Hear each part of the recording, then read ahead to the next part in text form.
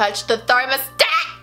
Hey guys, welcome back to my channel. If you're new here, welcome. Today I'm going to be showing you how you can achieve this Frostbite makeup. If you're new to my channel, this is going to be part of my 12 days of SFX-mas, and what that is for the first 12 days of the month of December, I'm going to be posting a new Christmas themed special effects makeup look. So today we have Frostbite. It's not fun, don't recommend it. So if you want to check out my other Christmas videos, I will leave a link in the description to the playlist I've created. I will also leave a link to my Halloween playlist if you want to check that out as well. So that being said, let's go ahead and get started.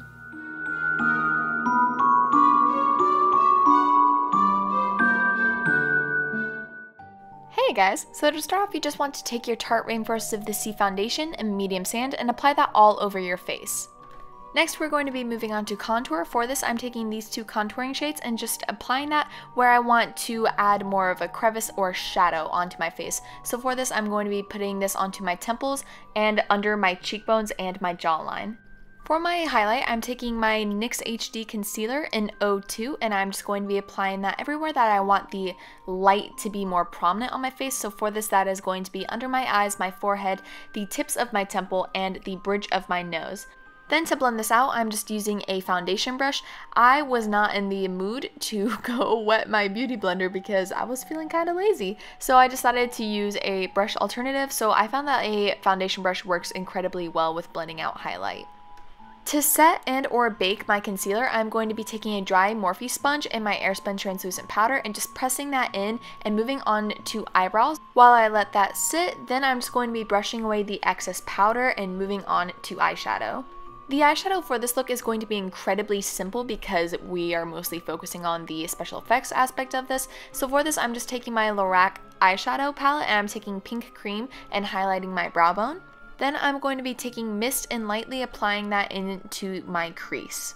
For the eyeliner, I'm taking my L'Oreal Silkist Me eyeliner in charcoal and just tight lining my lash line. Now, I actually probably would recommend using a brown or something like that. Moving on to contour, we're going to be taking our Too Faced Cocoa Contour Palette and we're going to be taking medium cocoa. We don't really want to tap too much into dark cocoa because we do want this to be a more cool toned look as much as possible. So I'm simply using medium cocoa and just chiseling out and deepening the contour from earlier.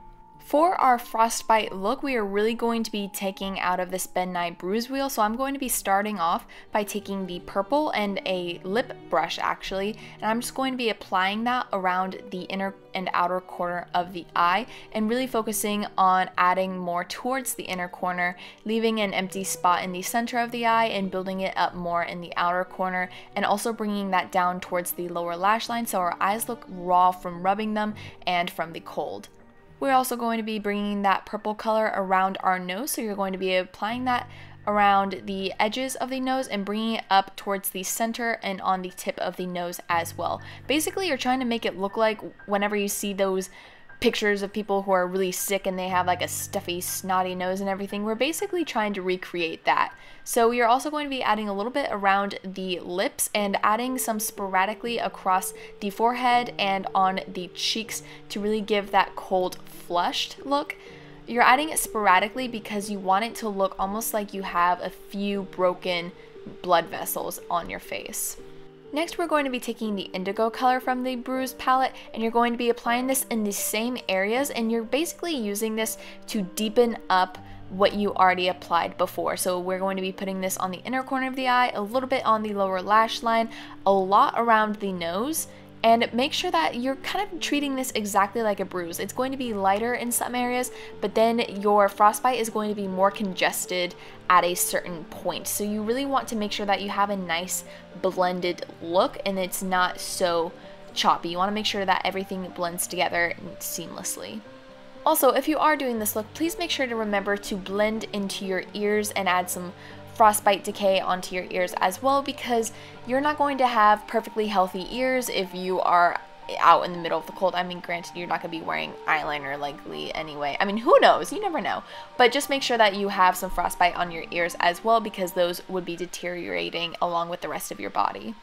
Taking your Graftobian Pro Paint and White Swan, you're going to be applying this to a spoolie brush, and you're going to be applying that onto your eyebrows as if you have gotten snow stuck inside of them. You're also going to be wanting to sweep that through your hair as well.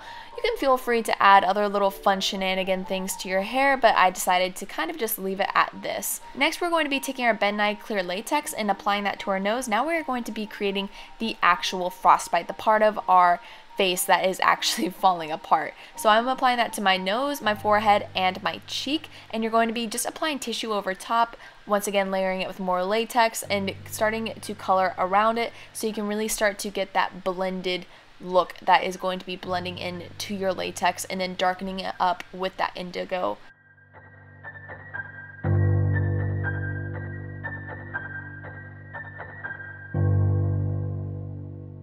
Now for my favorite and least favorite part of the entire look, I'm going to be taking my Nigel's Ultra Ice and my Ben Nye Glitter Gel, and I'm just going to be applying that sporadically all over my face.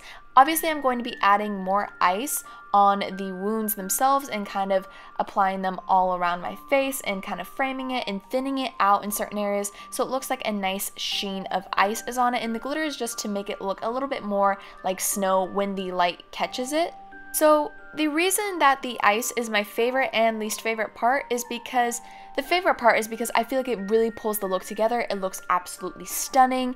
It looks so realistic, and I highly recommend buying this if you're doing any sort of ice look whatsoever.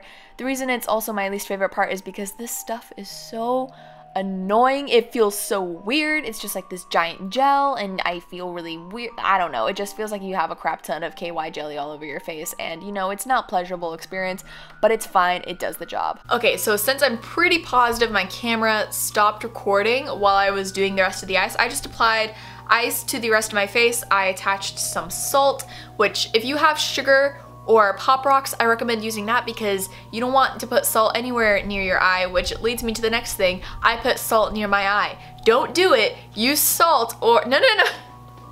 Use sugar or Pop Rocks because I'm just doing it for photos and I was extremely safe, but I would never recommend doing it because salt in your eye, like you imagine salt water in your eye, now imagine just straight up rocks of salt in your eye. It's not fun. It's not great. Don't recommend it, but I just put ice on the eyes as well while painting the lashes white and just applied the salt to the tips so it wasn't really super close to my eyeball so they wouldn't start burning up like a slug.